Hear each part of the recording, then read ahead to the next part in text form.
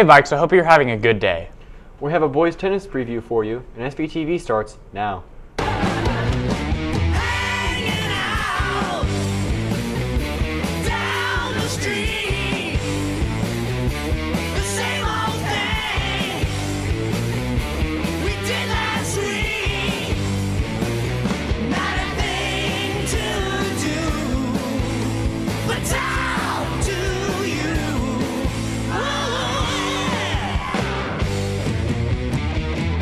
Hello, Seaman Bikes!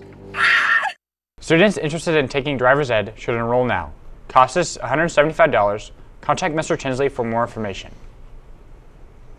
Monday, April 16th is the deadline for the final payment for students using a payment plan. The third annual Morgan Cotman Birthday Walk will be taking place on Sunday, April 22nd at 6:30 on the track.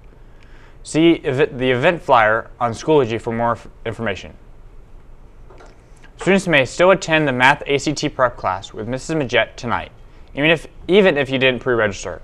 Just show up at the door and pay $10.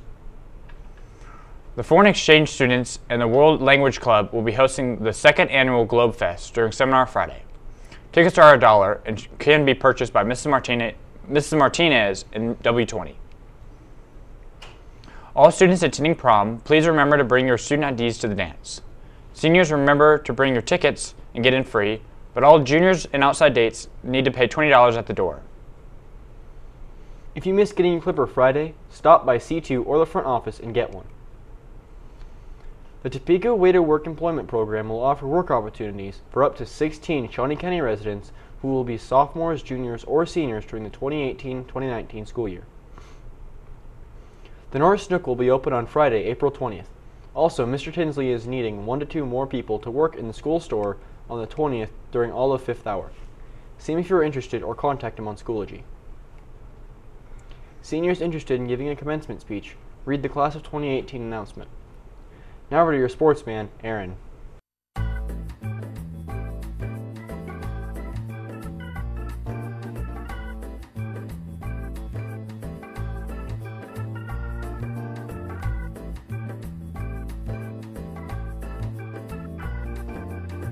Hey man, that's a cool car. Thanks. You should enter in the Interact Car Show. What's that? The Interact Car Show is a fundraiser for Meals on Wheels that is being held on Saturday, April 28th from 2 to 7 p.m. There will be multiple contests as well as a raffle. Gates open at 1:30 and the cost to register is $20 for your car. If you pre-register, the cost is only $15 and the show is free for the general public. Thanks, I'll sign up. Oh, shoot, better go.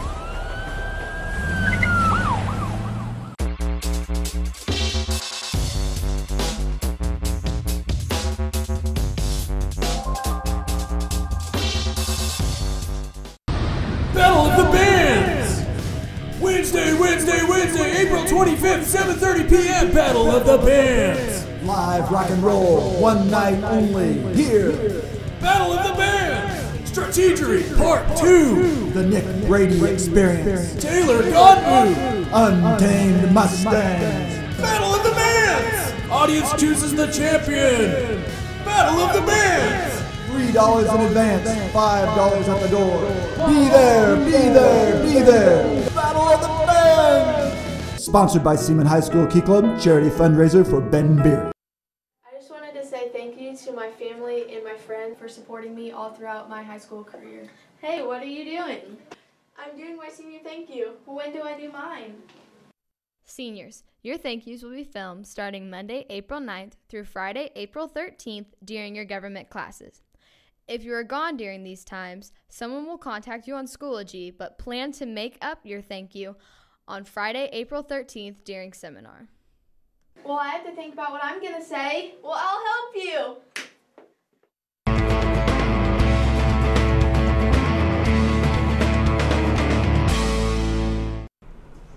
The next District Wellness Night is at Logan Elementary on April 17th from 6:30 to 8 o'clock. There will be fun activities for all. Boys Swim Championship ring orders are due to Mr. Tuck today. We were able to catch up with the boys tennis to talk about their upcoming season. Let's go check it out. This team has gained many new players this year. We decided to see how they are getting prepared for the season.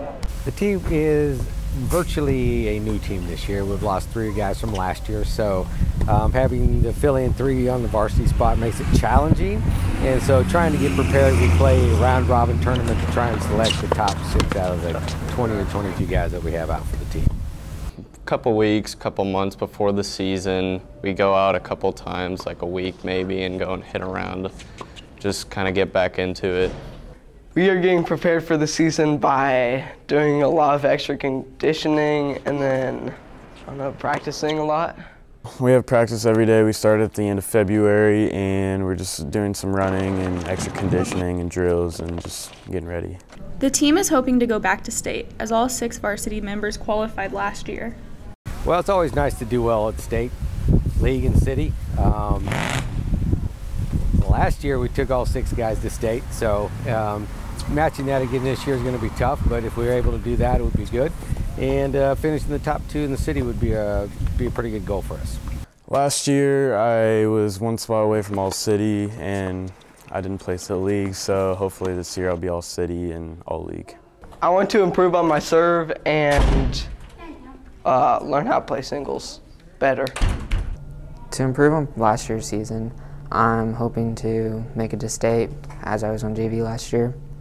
Although the boys are working hard, they have faced many challenges in getting prepared to play at their meets. When the season first starts, it's really cold. We missed a few days of practice because of the weather. It's finally gotten nice, and we're getting out and playing, but spring break again, that causes a little time to miss on the court again. And so just getting out and hitting the ball seems to be our biggest obstacle right now. Well, we did lose our foreign exchange student, Frederick, and so that'll be hard to find a new singles player who was as good as him. The only thing that's really stopped us from getting prepared this season was rain and the cold, because sometimes we can't practice when it's too cold. We faced a lot of challenges, mostly with injuries. I had a broken wrist. Another guy just sprained his wrist. Despite the challenges, they hope to improve upon last year's records with the new players that have joined the team. As a team, I hope we can make it to state again, all 6 of us. That would be an accomplishment, and I think maybe winning a couple matches at state and improving from last year would be nice. Last year we were second as a team in regionals, and we had 6 people qualify for state. So I'm hoping that we win our regional this year, and then we have some people place at state. Like I said, last year was pretty good. Again, all 6 guys going to state, so if we're getting to that, we're going to be pretty good. Again, if the guys that we have out can do what they did last year, we got some sophomores coming up playing on varsity, and they're going to have to step up and play. So if they do what we think they can do, we're going to be okay. Make sure to come out and support the boys tennis team tonight at home for their invitational game. That's all for sports. Now let's go to our meteorologist, Josh Duncan.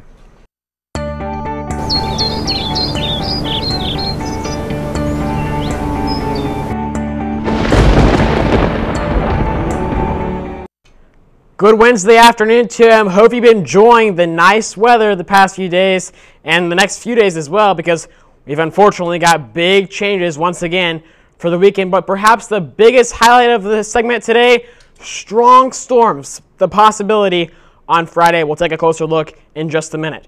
But first, here's your weather headlines. Warm through Friday, and then very windy and more humid weather through really the next 5 days. Much cooler, though, for the weekend. I'll have the numbers in the 5-day. Tonight, 54 degrees. It's another mild night. You might not even need the jacket out the door tomorrow. Should be partly cloudy skies. And then tomorrow, a treat repeat. 80 degrees, sunny skies. It's going to be a beautiful day once again for your Thursday. Here's the humidity tracker. Today was a pretty comfortable day out there, but you'll start to notice that increase in humidity for Thursday. And then Friday is actually going to be quite muggy. And that's going to be part of the reason that's going to fuel some thunderstorms. Here's a look at the timing of this. Mainly going to be late Friday afternoon into the evening, where we're looking at a chance of strong to severe weather. Friday night could be some lingering showers, and then Saturday a couple of sprinkles are possible. But I think the main event is on Friday, and that's why the Storm Prediction Center has a slight risk for our area, but we'll keep you updated if this changes over the next couple of days. Then it's yet another snow chance for Saturday night. It's a very small chance, but Saturday evening into the overnight hours, I wouldn't be surprised if you saw a few flakes fly.